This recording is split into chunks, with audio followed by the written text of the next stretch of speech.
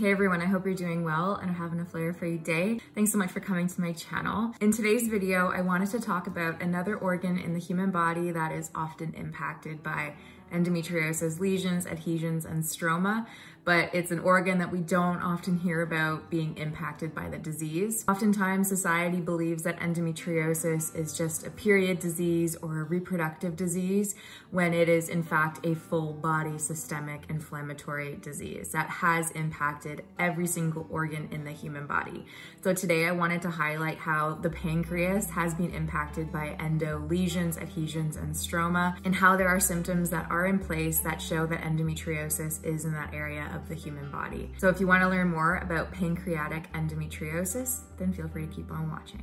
So the pancreas is an organ that sits deep in the abdominal cavity between the stomach and the spine. The pancreas produces digestive enzymes to help break down food in the human body. The pancreas also produces insulin and glycogen that is released into the bloodstream to help maintain and balance our blood sugar levels. To date, since the 1980s, and as this video is being filmed, there haven't been a lot of cases of pancreatic endometriosis that have been reported. There are only approximately 13 cases of pancreatic endometriosis that have been reported. That isn't to say that there are more cases out there since the 1980s, but scientific research-wise, only 13 have been reported. The age range of those impacted by pancreatic endometriosis has also ranged from those being 21 to 68. Pancreatic endometriosis in those cases reported has also shown that some individuals that have pancreatic endo are still menstruating and still have a period, and it has also impacted those that are in menopause. So it shows that endo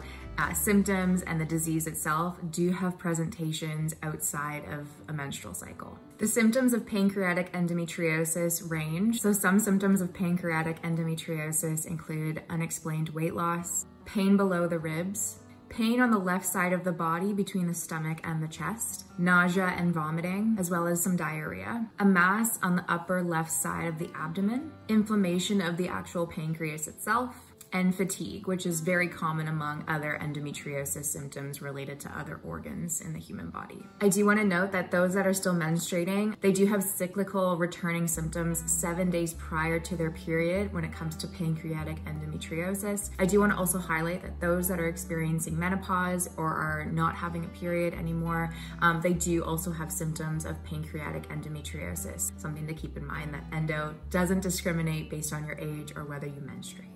Imaging can be a great way to see if endometriosis, lesions, adhesions, and stroma are present around the pancreas. However, I do want to highlight that some imaging may not necessarily show the whole picture or dictate whether endometriosis is there or not, meaning that if you don't have anything show up on imaging alone, it doesn't mean that you don't have endo in that area. It just means that the imaging techniques didn't necessarily pick up on the mass or the tissue that is present. Some imaging techniques that are used are MRIs, CT scans, ultrasounds, computerized tomography. Different types of imaging techniques can range, but what has been proven to be pretty effective in determining if endometriosis is present on the pancreas is a needle biopsy. A needle biopsy goes into the pancreas, takes out a piece of tissue, and is analyzed in a lab to confirm or deny if that is endometriosis tissue.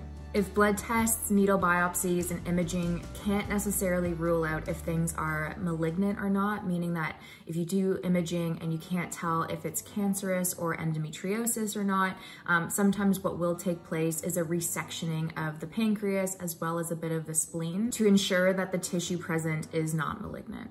12 out of the 13 cases of pancreatic endometriosis underwent resectioning of the pancreas. I do want to be clear too that the pancreas is an area of the human body that does have benign and malignant cysts that grow on it, meaning you can have non-cancerous cysts that can grow on the pancreas as well as cancerous cysts as well. So endometriosis can grow on the pancreas, but it is so important to recognize that imaging can pick up other masses that are non-endo specific. It's really important to note that cysts can form 4 to 8 weeks prior to what's called an acute pancreatitis. These cysts are benign, meaning that they're non-cancerous and non-endo specific, but they are pretty common when you do have pancreatitis show up, meaning that there's lingering inflammation around the pancreas. Just wanted to highlight there that yes, endometriosis, lesions, adhesions, and stroma are present on the pancreas, but there are other cysts that are non-cancerous as well as cancerous that can show up on imaging that we should be aware of. It's really important to recognize that endometriosis is a full body systemic inflammatory disease that does impact other organs. So I'd be really curious to know if this is the first video you've seen around pancreatic endo. And if so, please feel free to share the information with others in your area to let them know that endo is not just a reproductive disease, but a full body one. With that, I cannot wait to talk to you on the next one.